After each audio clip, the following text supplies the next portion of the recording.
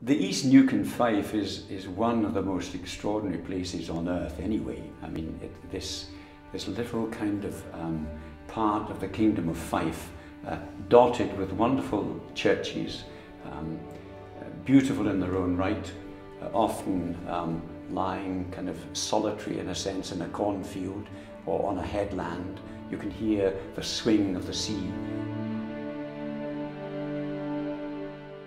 The idea is to have a different kind of arts festival that's not in a city, it's not in concert halls, it's not in tents. It uses the local living landscape, if you like. There is just something special about the place. There's a particular kind of peacefulness and depth and mystery to the East Neuk. So when people come to this festival, they come for more than just the music, the reading, the culture. They actually come to, I think, to be more peaceful, to get in touch with the landscape, to be calm, to be still. It's transforming. The artists never come for a one concert stopover, and we never take touring product, ever.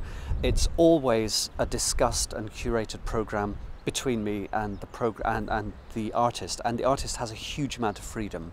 Once we've established that they're going to come, what they'll do and so on, I really just try not to get in the way as much as possible.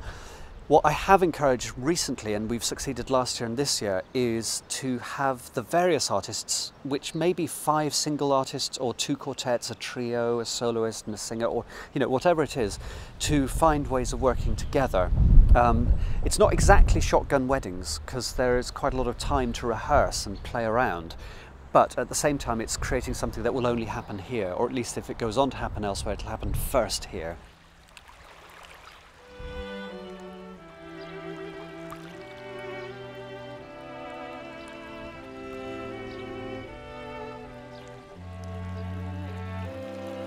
I know this place is quite well because we come here every season with SEO and with different combinations.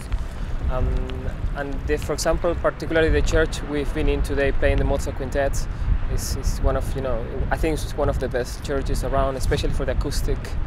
And it holds quite a lot of people as well, so you can create a great atmosphere there. And I love it. I love coming to this part of Scotland, actually, especially when the weather is like this. It's a wonderful buzz about the festival, and we're also getting to play in these amazing churches, like in Celadite Church. The acoustic is fantastic, and it's quite a large church, so it can fit quite a lot of people in, which is always nice. And today it was getting quite hot because of the sun, so it was turning into a little bit of an oven, which was it was just very nice and warm. St Monans, I am told by a composer, so it's probably not reliable, is the church in the UK that is closest to the sea, and literally as you leave the church you are walking pretty well onto the beach. So it's a magic spot, it's an ancient site, it's a place where fresh water and salt water meet, which means that it was probably a site for worship for the Picts, apart from anything else. And again, it was just one of the churches that we discovered to have a very fine acoustic, particularly for strings, and you'll find in all the programs we put string quartets or voices there every year. I'm in St Fillan's Cave in Pittenweem. It's quite a complex cave. You come down a very steep slope there, and then you come into a series of caves, and there's a wee altar behind me, and it's associated with the Celtic saint St Fillan. I don't know too much about the history, but it's clearly been a shrine for hundreds of years, and it's been associated with a saint praying here, people coming here in a search for healing. There's that longing in humanity to get rid of the things that that depress it, make it, trouble it, bring it sorrow, and this is a place of pilgrimage.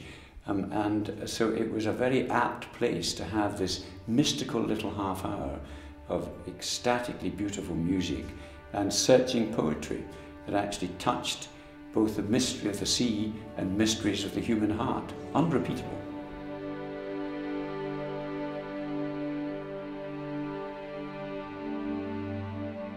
This is Heaven Haven, A Nun Takes the Veil by Gerard Manley Hopkins, one I've always loved.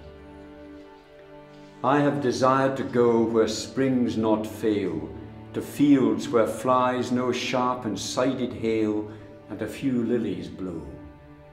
And I have asked to be where no storms come, where the green swell is in the havens dumb, and out of the swing of the sea.